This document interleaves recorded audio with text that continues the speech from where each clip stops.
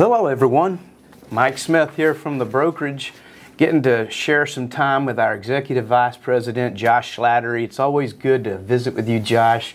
I love bantering back and forth on some of these things, and you know, as we kind of prep for this podcast, and the theme seems to be in 2024, turbulence.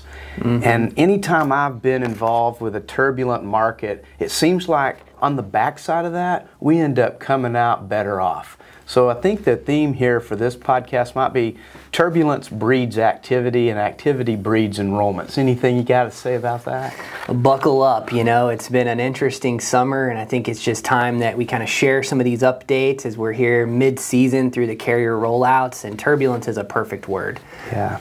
Well, not only that, but now we've got an election year, a political season in front of us. So some of the things that I want to try to help prep our listeners for in this AEP is what to expect, what the cadence might be this year in an election year versus a non-election year. Any advice on how they might want to treat the beginning of the AEP? What activities should they anticipate versus after the election, and how that might change? Yeah, every election year presents a marketing dilemma, and that's that, you know, the political ads are going to dominate the media space pretty much for a good chunk of the latter half of October and then into November. So from October 15th to December 7th, a lot of times we see the carriers take a pause on marketing. They market heavily in the first couple weeks of AEP, and then they save a lot of that spend for after the 7th because the political ads aren't airing as much. Also with direct mail, we see that, you know, bulk mail especially does not get priority. So you may be waiting an extra week. We've even seen 2-3 weeks delay in an election year on direct mail. So my advice would be, make sure if you are going to do direct mail prior to the election, get it out early, and if you can mail first class, that's the best way. But then also this year we've got retention is kind of this theme, right? We know that we've got to get in front of our members, but also we have all of these shoppers that are going to be out there. So how do we capitalize on getting in front of our members while that election kind of lag is going on with advertising, and then really focus on attacking new business after the 7th? So the takeaway there is to have a database, somehow manage your information, get in touch early with your current membership, let them know about some of the changes, remind them about their annual notice of change or ANOC letter, and really try to get those commitments before, say, October 15th. That first 2 weeks of October, really focus in on retention. Is that what I'm hearing you say? Yeah, absolutely. Use that first, you know, section to get in front of your members. ANOCs hit in September. That's going to be the time when your phone will likely be ringing. Also, the political ads about the Inflation Reduction Act are going to be very prevalent. So your members and all Medicare beneficiaries this year are going to know that they're going to need to take a look at their plan this year, that costs are going up. Then they're going to get their ANOCs. We anticipate a lot of sticker shock. So your phone will be ringing, but also having that proactive approach, like you said, to let them know that you're here to help them. And we'll talk a lot more about that too. Yeah, so then the back end of November and early December, we probably will see a lot of enrollments. It might be a slower start to the season, but at the same time, we ultimately might end up with net growth because there's so much turbulence that people are going to get, that sticker shock is a good way to put it, and they're going to want to shop. Okay, so then let's think about what the Medicare Advantage open enrollment period, that first 3 months of the year, looks like. Let's talk about sticker shock. Yeah, absolutely, because a lot of people, as we know, don't really review their plan. Even with all of the extra awareness this year, you're still going to have those that don't pay attention. They get caught up in the election, you know, the holidays roar by, and then they get into OEP. They use their plan for the first time. Perhaps now they've got a $590 deductible on their drugs, and then they're out shopping. So I think the OEP, given just the turbulence of the election, could be a really good season for us to capture those members or those that just didn't ever really find an agent during AEP. Yeah, so you know, the climate in DC over the last couple of years has been fairly heavy regulatory. I mean, I can tell you from just going through it with all the call recording debate that we had a year or so ago, and having multiple meetings with CMS and trying to help them understand what an independent agent does and the advice that they give, and that they're not just kind of a go in there and 30 minutes later get an enrollment type of thing. And I think it fell on deaf ears, a lot of it. The decisions were left to the regulators and not necessarily the legislators crafting the bills, crafting the regulations. The courts were deferring to the regulators. Yeah. And then we have this new concept. It's not really new, but it may be to our listeners, Chevron deference or Chevron doctrine. Yep. Well, any comment on that? Yeah, absolutely. So we're all anticipating a decision from the litigation that took place, and it was a suit that really challenged the final rule and certain elements of it, specifically the compensation. It was filed here in North Texas, and Judge O'Connor did come out with an injunction a couple days after the Chevron doctrine was overturned by the Supreme Court. And we were all anticipating that the ruling from O'Connor would have come earlier, but then it all made sense when we saw the Chevron doctrine overturned, because what that did is really stripped some of the power away from federal agencies like CMS and the SEC and the FDA and all these agencies that really try to enforce some of the legislation.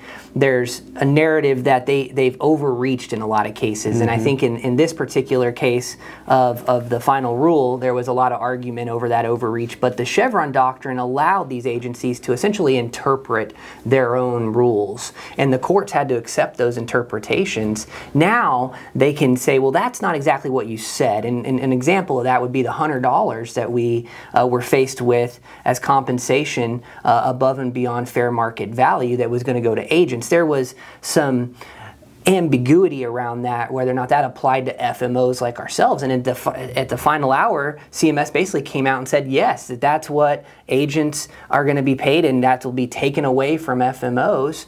And the courts were saying in their argument that that's not what you said. That interpretation wasn't exactly how it was written. And so now the courts have that power. So I think for the new final rule that comes out, or the proposed rule, will actually be released 2 months earlier. So normally we see that in November. They've announced now it's going to be released in September. And that Chevron doctrine being overturned gives us now, I think, some confidence that they're going to have to be very deliberate about what they're saying. It can't be full of ambiguity. They can't not really give clarity, and that's why that injunction went into place. And rightfully so, because over the past couple of years, as I've battled some of these call recording conversations, trying to explain to CMS what an FMO is, what we do, and I feel like it really fell on deaf ears. And so it's interesting how that pendulum of life just kind of keeps swinging back into balance, and perhaps, I don't want to say that it was insane, but we'll gain a bit more clarity and sanity on some of these directions. Yeah, absolutely. I think that it was a big win for us. Obviously, agents not getting the $100, there is some disappointment around that. But we've heard, some carriers will bring back the HRA, and so there's some. I think, and again, this ship I don't think has sailed completely. I think we're still going to have further regulation around compensation, and I know that there was a Plan B being developed by a lot of the carriers. It's still in the incubator, but I think now we've got a lot more time to really see how that's going to impact the industry. So I don't think that we're out of the woods just yet, but we certainly have a lot of positive things that had happened. Life changes so quick. I just did the AHIP a month ago, and in part of my instruction it showed the schedule for fair market value, and as I was looking at Part D paying like $211 or something like that, I'm like, wow, this is certainly a sign of the times. And I don't really think they ever intended to add $100 fair market value to a PDP, maybe a MAPD, but yeah, with all the pressures the carriers have with PDP, how is that going to help? Exactly. How is that going to help the agent or the beneficiary? How are you going to pay out $211 on a 50-cent premium? Exactly. So hopefully there'll be a little bit more common sense that comes into the equation, which kind of drags me into our next conversation. I say drag in a good way because wow, this MAPD market is going to be crazy good this year. Absolutely. I see so many plan exits and different things happening out there. I mean, we've seen a couple of the carrier rollouts so far. What are your initial observations? Yeah, I think a lot of disruption, a lot of shoppers this year. Certainly we're seeing more appetite for C-SNP plans. With the D-SNP election periods changing, the year-round selling opportunity is no longer there. So the carriers are responding with C-SNP. We also know that on the C-SNP plans, there's going to be more improved formularies, better benefits. So I think will drive a lot of plan-to-plan switch. They like their, Humana plan or their United plan. Now there's a C-SNP in the market from that carrier. The network is generally very similar, if not the same, so they can switch over. I think we're also going to see a lot of plan terminations. We've already heard from Aetna that they're having significant plan terminations. Humana will have terminations. We know that WellCare pulled out of 6 states this year. We also know that there's a lot of plans that are looking at the D-SNP market and saying maybe they don't want to participate because they're not an integrated plan.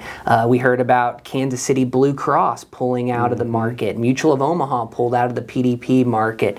You've got Care in the Dallas-Fort Worth area that pulled out. So I think you're going to see a lot of these terminations, which of course is opportunity for us all. Absolutely. We're going to get into MedSup and PDP here in a minute. Before we go there, though, I want to ask you, in your opinion, with Medicare Advantage, obviously the benefits have just been getting better and better and better each year. In fact, 1 year ago, I was thinking about this last night going, wow, 1 year ago we were talking about the surge of PPOs and the aggressive Part B give-backs, and we were questioning, are these products sustainable? And once again, the pendulum of life kind of pulls us back into some reality. Yep. Part of that includes not just plan exits, but provider groups and certain hospitals that we start to hear that are pulling out of networks. Yep. And do you feel like this is a strong trend? Are we on shaky ground with some of these carrier agreements?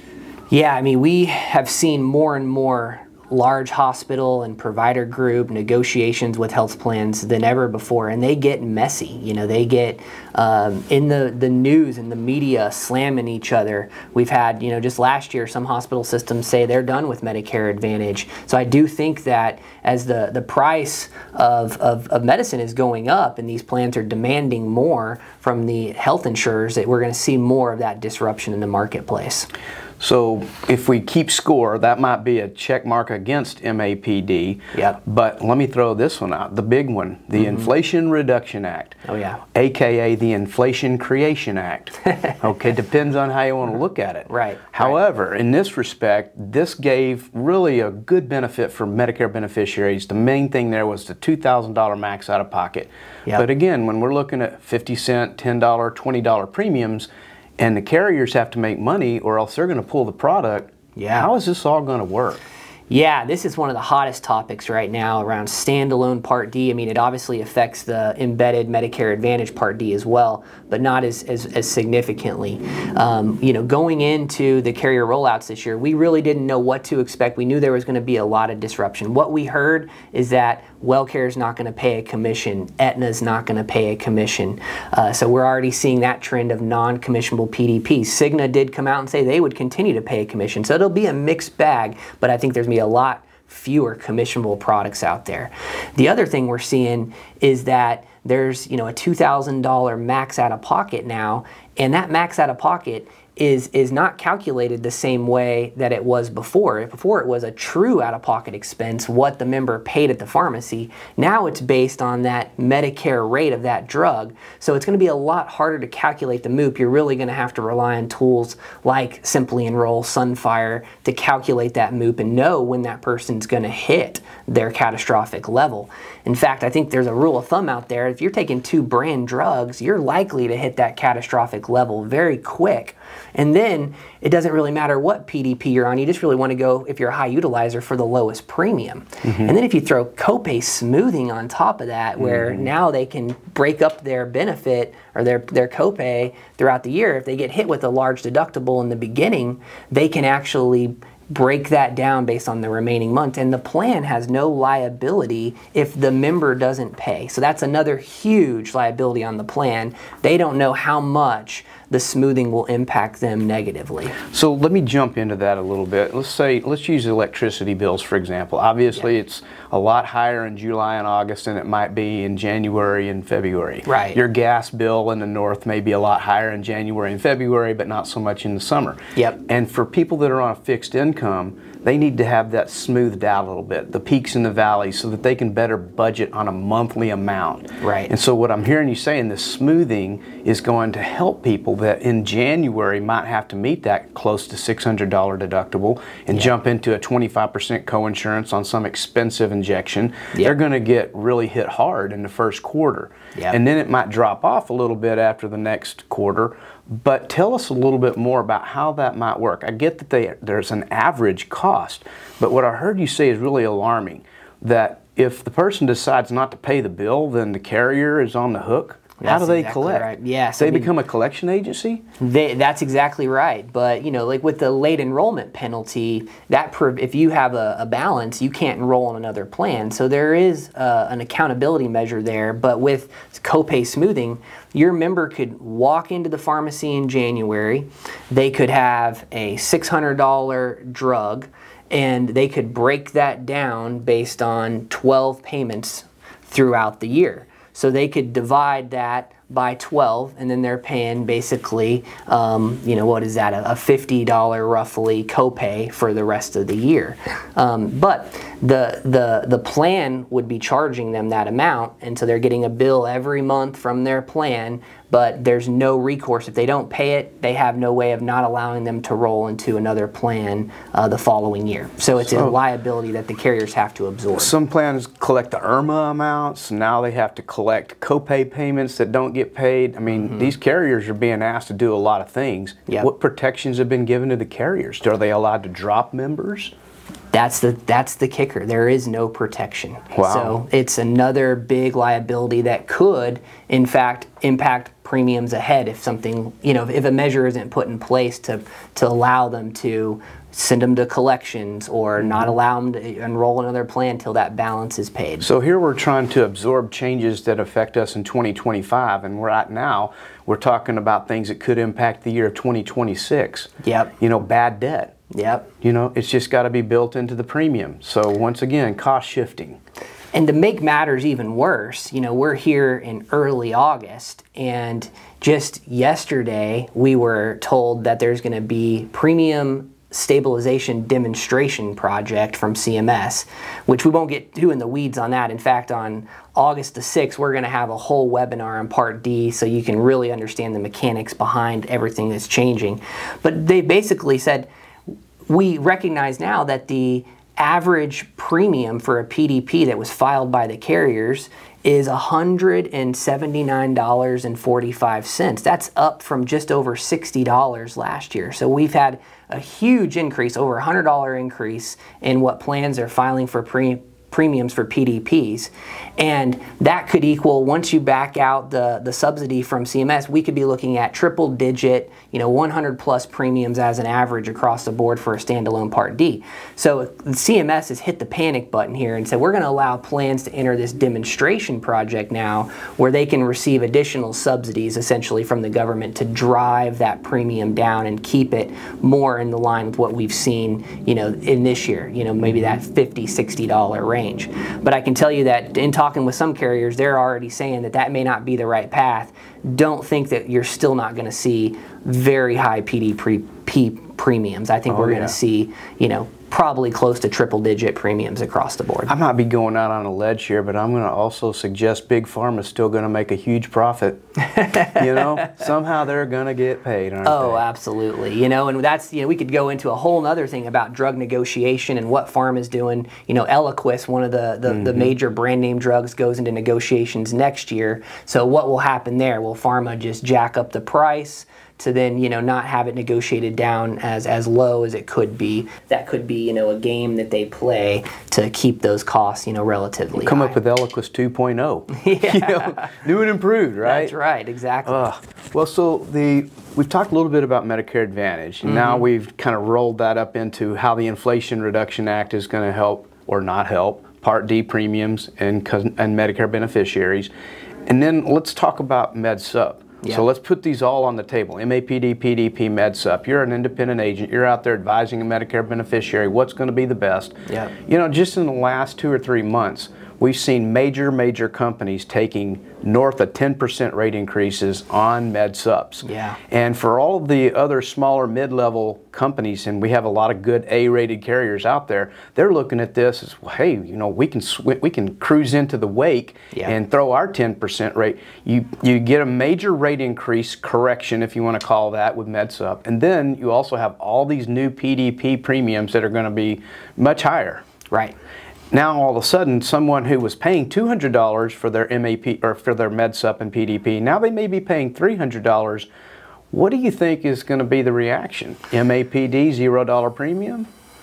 You know, I think it's another tailwind for MAPD because, as you mentioned, you got double-digit rate increases on your med sup for most carriers across the board, which is unprecedented, right? A lot of the carriers have touted single-digit increases for years. And then you have your standalone Part D potentially going up significantly, and not to mention the cost shares on those going up too, more co-insurances, higher co-pays, etc.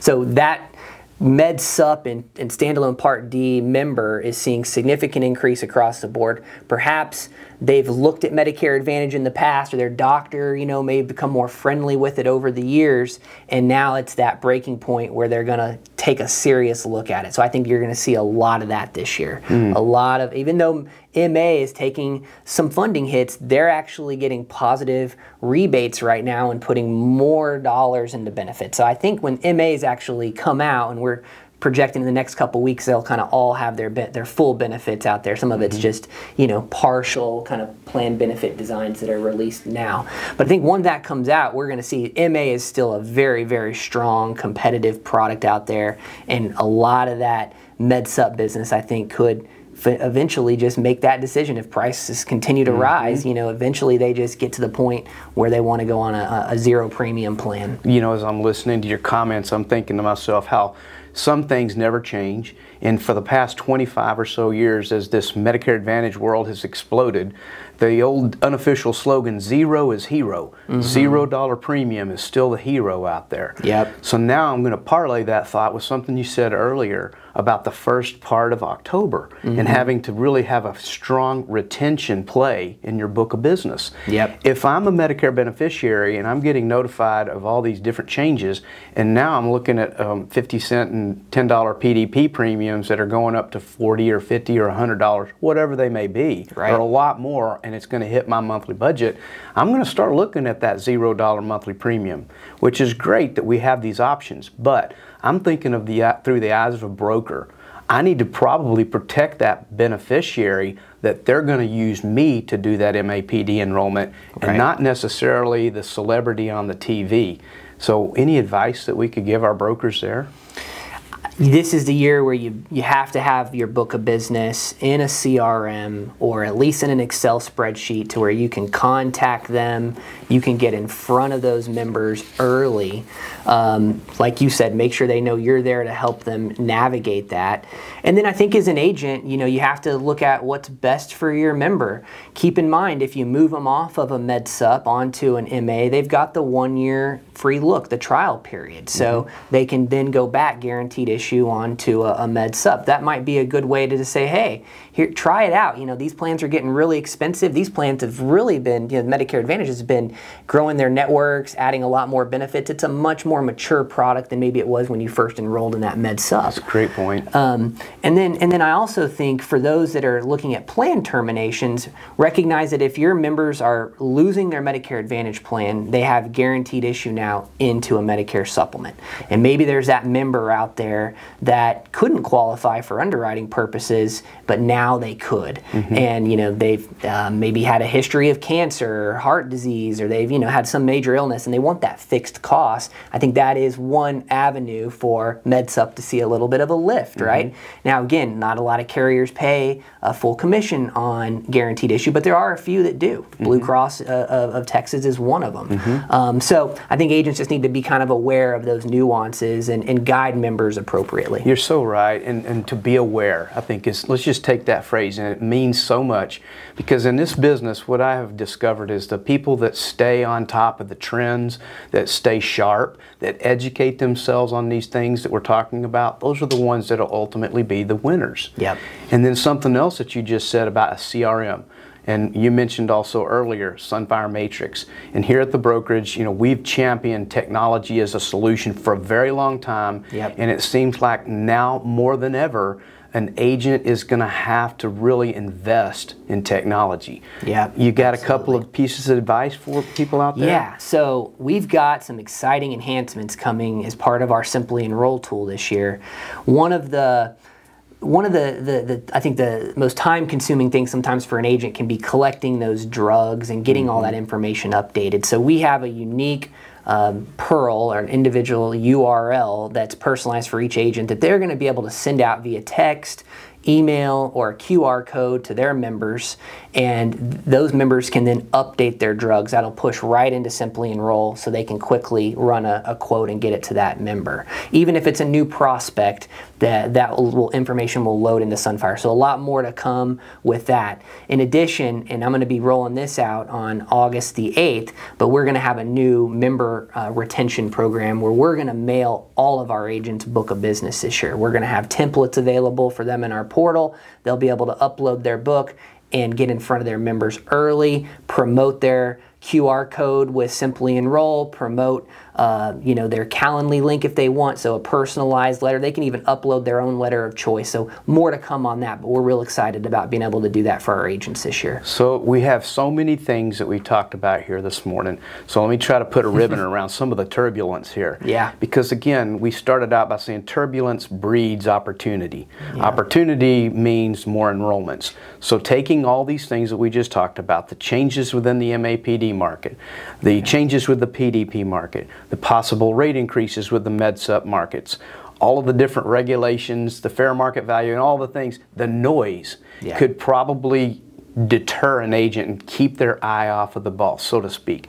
I get a lot of questions, you know, what are we going to do? How are we going to survive? But what I hear you saying is we're not just going to survive, but we're going to thrive. Oh, absolutely. Yeah, I think this will be the biggest AEP we've seen in years, just because more and more consumers are going to want to talk to an agent. This is the year where you want to be in retail. You want to be out, you know, in your H-E-B or Walmart.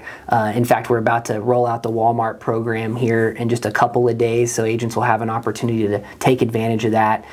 If you're doing seminars, invite your members. Make sure that you get in front of all your members, whatever that strategy is, but make sure that you can tackle your current book of business early, because there's a ton of shopping out there and a ton of people that are going to be looking at Medicare Advantage for the very first time or looking to see if they've got the right plan.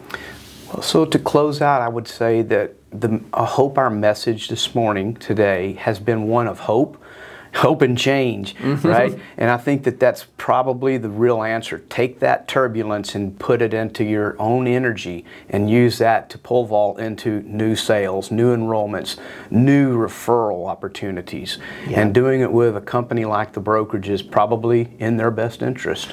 Yeah, we're constantly trying to think of ways to help the agent. You know, member retention has been a growing concern, but it'll even grow more. Once we get to 2030, the majority of the members we serve will be 75 to 85. The boomers have aged out. So then it's really focused on retention. Carriers are going to keep putting in these side-by-side plans where here's a new plan in the market that just looks a little bit more attractive, and you want to make sure you're there to guide your members on it. So having the right technology, that's really what we're focused on, helping agents really, you know, retain that membership, but also being able to go get new membership as well. And true to our history and the roots of this company, have the vision not only for the future, but also the intelligence to deal with the right now and to help our agents retain members and grow their book of business.